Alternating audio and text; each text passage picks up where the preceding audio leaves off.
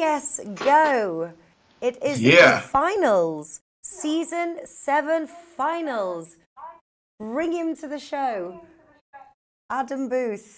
I can hear myself. Nat. Hello. I gotta say, this is basically 1 year since you and I started talking esports with SBR, because we talked about this exact tournament about a year ago today. I think a year ago, I think a couple weeks off, but this season 6 was one of the first CSGO tournaments you and I did a show about. Oh, so it's like happy anniversary. Yeah, happy anniversary. I'm sorry I didn't get you anything. Oh, that's all right. Well, listen, if you bring some winning tips, that's all I'm after. So let's see what you got. So it is the finals with a prize pool of $500,000. Very nice indeed. But the question is anybody, to quote your part of your article, can anyone be good enough to knock out the Danes in a series? Can they?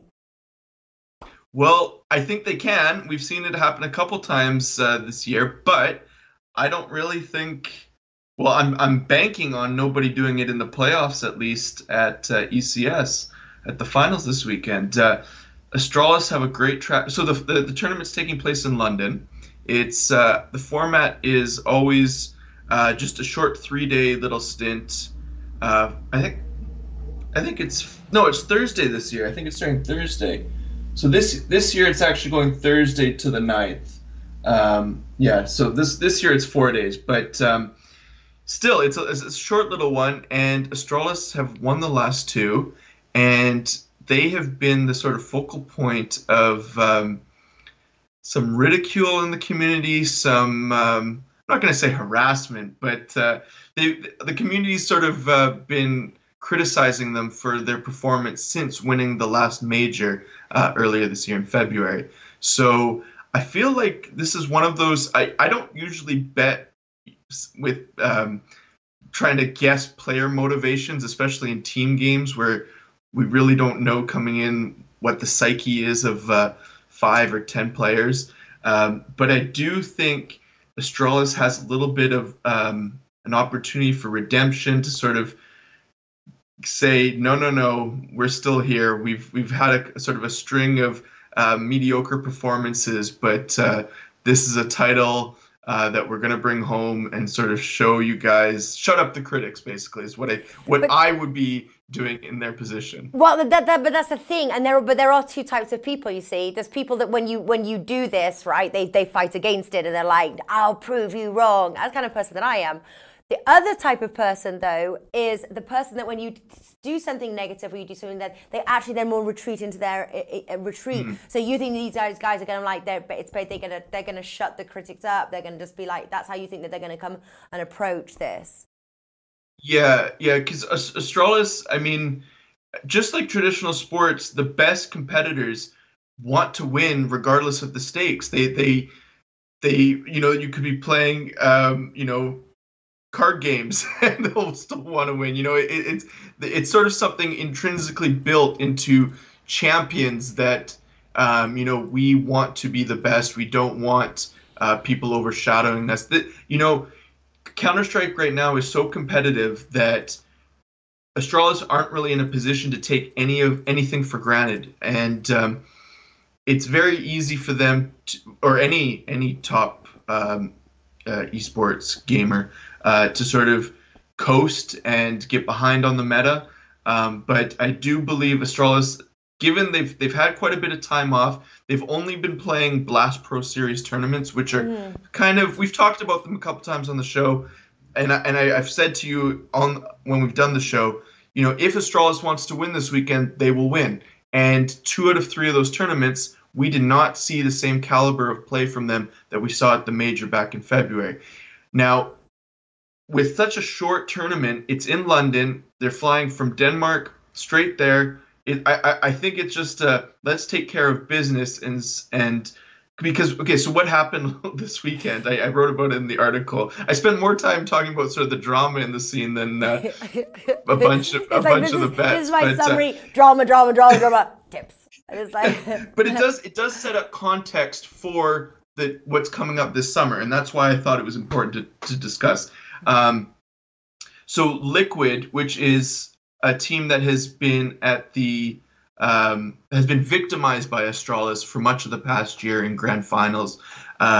They took the world #1 spot based on sort of a website that ranks them, and it's sort of agreed that they're now the #1 team based on those rankings. But if you sort of, as a bettor, were to say, okay, let me see the odds, if Astralis is 1.8 or better, it's a no-brainer. You have to take them because they've absolutely owned Liquid for the past 12 months. Well, actually, going back further than that, but we'll talk about the past 12 months. So I really think this is a great... So I looked today. So I took Astralis to win on the outright market at Unibet 1.55 yesterday. It's actually 1.61 currently at Pinnacle. I love that. I mean, if it continues to go up, if we see a 1.66, 1.7, if people are really thinking, the Astralis era is over, I am happy to hit Astralis for a couple more units because we have no reason to think it's over other than conjecture and people thinking Astralis is bad without actually seeing they're bad. Do you know what I mean? So... Yeah, I don't know, but I don't know. From what you've been saying to me, I'm a bit like, oh, I don't know if I would bet on. You're saying that they've got all this like online abuse. They're coming in. They're like, and then it's kind of like if they want to win, they'll win. Oh God, I don't want to put my money on somebody who decides if they want to show up or not. You know what I mean? But this is different than those past tournaments because it's a concrete land with 8 teams that Astralis had to qualify to play here. They weren't just given an invitation, direct invitation like they did at Blast Pro Series. Now, I think a good comparable analogy was a few weeks ago, Nadal lost, I think, to Tsitsipas at a clay tournament. Wasn't that correct? And then I think Whale Capper was discussing how he's going to come back in the next one, I think it was Rome, and smoke him. And that's what happened. Yeah, Nadal played like he had a chip and something to prove. Yeah. This is the mentality I think Astralis ought to have. And that's why I think there's a bit of value on them, even though their odds are a bit short. So I'm on them for the outright, and they also have a very, I'm not going to say easy first matchup, but they have a matchup versus a team that will know right away whether the Astralis era is over. Because if Astralis loses to this team, then I'll probably start waving the white flag, and I'll look to fade them the rest of the weekend because they really shouldn't lose their opening match, even though their opponent has some sort of upset potential against some of the other opposition. All right. So you won me back a little bit. Even though the price for Astralis is low, Craig Edwards wouldn't touch that with a barge pole. I know with his prices. So what other than as far as like special bets, prop bets, anything else that you're looking at? So you like Astralis even though it's low. Is there anything else you like? So I will be looking at some map props. I do play these a little bit. I usually keep them to myself because they have big odds, but they're very dependent on the meta. But I think I might post some of those. As far as match bets, I already took Astralis. Oops, sorry, it's right here. I already took Astralis -5.5 against Furia at 1.8 at Bet365. Mm-hmm. And I really like that. I mean, Fury can cover that spread on a good map for them. But I want to see Astralis struggle against a team like Fury before I'm willing to say, no, there's value on Fury at 1.9 or 1.8 to get double digits against the best team, who I still think is the best team in the world. Another one that I've looked at that I haven't placed yet is NiP as a slight underdog against NRG. I think NRG is just a North American team that really is hot and cold. I have a problem seeing them as a favorite against just about anybody. The next match was Complexity versus Vitality, and I mentioned in the article that there was rumors. Well, yesterday when I wrote it, I had heard that there was rumors that they would do some roster moves, sure enough, as soon as the article was published, the roster move occurred. So the timing was a little off, but I'm glad I waited on that one just to see. I mean, the line's kind of moved too far now to take a bet, but Complexity has a new young player on their team. Don't know a ton about him, but I would say they're going to really struggle against the French squad of Vitality. So I took Vitality to win Group B, which is a future. And so I think that's as close to a free win as the French should have, given that the new player just came in and the player that went out was their in-game leader, like kind of like their captain or who organized the strategies. So that's going to really cripple Complexity's chances here at London. And then the final match was MIBR versus North. This one I'm going to have to look into a bit more before I place anything. North looked decently good last week at the DreamHack Dallas tournament. And MIBR have had some time off. They've only been playing ESL Pro League, ECS, and they beat Liquid, who is the #1 team in the world right now. So, sorry, I gotta stop mocking. I gotta stop mocking them. They are justified. They've been playing at a lot of tournaments, so they've earned the points they've got. I just have a hard time believing that Liquid deserves it. Yeah. I'm gonna be mocked for that myself. But so MIBR North, I'm gonna have to look at potential maps. I might even just be safe and wait for the map to come out for that one. North have a great amount of firepower, so do MIBR. For me, this one is going to be who has the worst T side. So, because they both have really strong CT sides. So that one I'm going to wait on. But I can't believe it. We are actually not in a rush for time at the moment, right? We are not in a rush for time. Yesterday I went over 20 minutes. Can you believe? I didn't know that I was going to go over because I put in Women's World Cup in the schedule right at the end until I got clearance, and I said, look, this show is going to go over because I have too much on. But we had EJ Jar, the Rainmaker, coming on to cover tennis, and Whale Kappa also covers women. So I was like, we've got to kind of do it all together, so people don't have to come on too many times during the week. And I said it will go over, but I said I'll keep it in at an hour 10 minutes, and it was like an extra 10 minutes. And I came out of the studio and was like looking at me, and I'm like. I'm just really so used to having to be at the end of the show and sort of powering through everything right away that I probably talked quicker than I needed to. So, yeah. Any questions that you might have for me, Nat? Well, I do have some questions. That's why I'm here. Is to no. Well, the first question is actually just more of a curious thing. If it's in London, then surely you're going to go down. Is it fun to go and watch these tournaments? So I've gone to the last 2 ECS.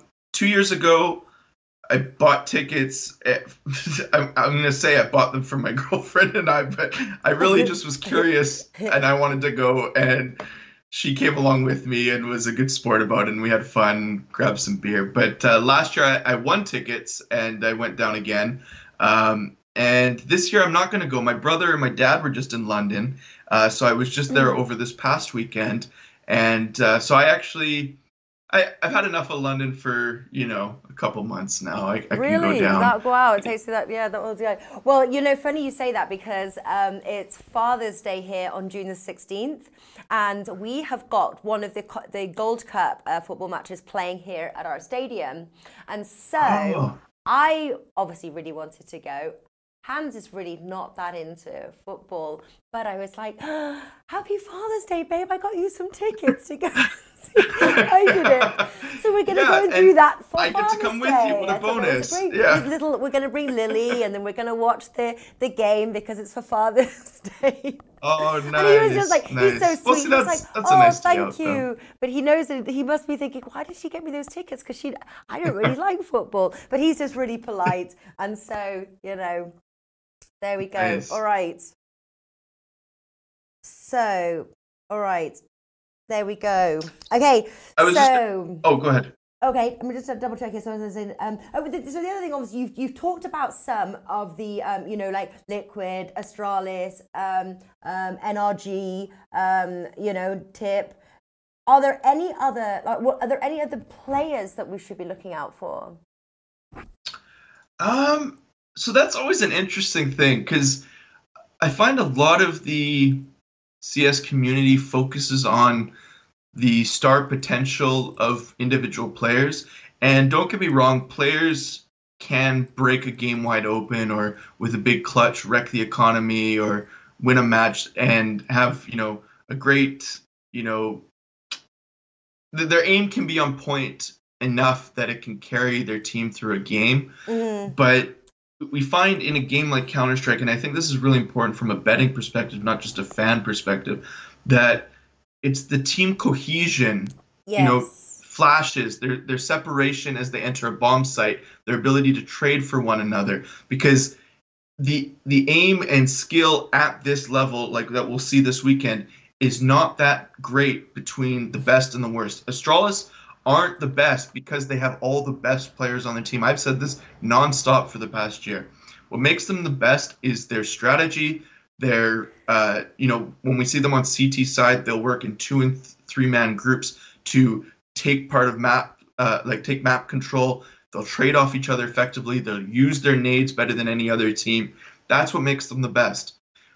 And when we see them losing, it's because they're not being assertive and proactive on the map to do those things. So there are always players for example, MIBR has 2 former top 5 players in the world, or top 3 players in the world, Coldzera and Fallen. Mm-hmm. Those guys have had excellent stats sort of improving since the major. Those 2 are game breakers. When they're on form, and they're both on form, they can almost just run any stretch they want and carry their team to victory. So MIBR is, I would say, a dark horse at this tournament in the sense that if there's one team that I would actually be concerned can beat Astralis or has Astralis' number in the past, it's that team. Astralis, again, they have the clutch master Zipix. They have a great Opper Device. But again, Device, his mechanics isn't better than Fallen's or Coldzera's. It's just that the team works so well in unison with him. Furia has some huge upset potential, as I mentioned, and we saw at DreamHack Dallas, they have enormous firepower. I mean, on their CT sides, they were like a wall when Vitality played them, and I forget who else. Fnatic, they just stomped Fnatic and Vitality, which are 2 top 10, top 15 teams. So I would be careful about the firepower on Furia and MIBR especially. But honestly, of the 8 teams here, Complexity is the only team that I would write off almost completely. And that's just because they've lost their IGL at a crucial time, 2 days before a tournament. It's just very difficult to have a solid map pool playing best of 3s against 7 other teams that have been putting in work for months together. So, yeah. And I was just going to mention one other thing, the format. So after they all play initial best of 1s, the opening round, and then they go into best of 3s for the remainder. And then the grand final, best of 5? No, best of 3 as well. So it's best of 1s for the first 4 matches, and then best of 3 series all the way throughout. Awesome stuff. And we're finishing 1 minute in perfect timing. We did. Bill says, a motivated Astralis is worth the juice. Yes, that's my point. That's exactly what I'm trying to say. This is not Blast Pro Series tournaments, which are the tournaments that Astralis has sort of got a partnership with, or they've signed a contract to do a bunch of their tournaments this year. ECS is a legitimate LAN with a bunch more of the world watching. It's in London. They've won these the past 2 years, so they care about it. I think 1.55, 1.6, whatever. Put a couple units down. If it doesn't come in, it doesn't come in. But I just can't see Astralis not being in the semifinals, finals on the final day. All right. One very quick question. Mussy just says, who's the fave for AFCON? Who's the fave for what? AFCON. Let me pull this up. I've got to see this. Or is that not? Is that maybe AFCON? I think that's a football thing or something. Yeah, that's the Africa. Oh, Africa That's Cup of Africa Cup of Nations. Nations. Oh my goodness, we've not even gotten there yet. No, this week's all Nations League. We'll get to there. We are actually. I can give them a pick. I'll try. We will be covering take Africa Nigeria. Cup of Nations. We do very well in the past, actually. We cover Africa Cup of Nations. We're doing very well. So there we go. Africa Cup of Nations. All right. Adam Boothe, Lock E QWERTY. There we go. Is his Twitter handle. Alex has chimed in. Africa Cup of Nations. Thanks, bud. You should have been there a little bit earlier. African Nations. We're doing very well. Ask Alex. He's on the chat. We do very well in Africa Cup of Nations. Lock E QWERTY is Adam's Twitter handle. Thank you very much, Adam. Astralis all the way. Let's see if they can do this. Woohoo! And yeah, take care. And I'll see you soon. See you later, Nat. Bye-bye. Bye.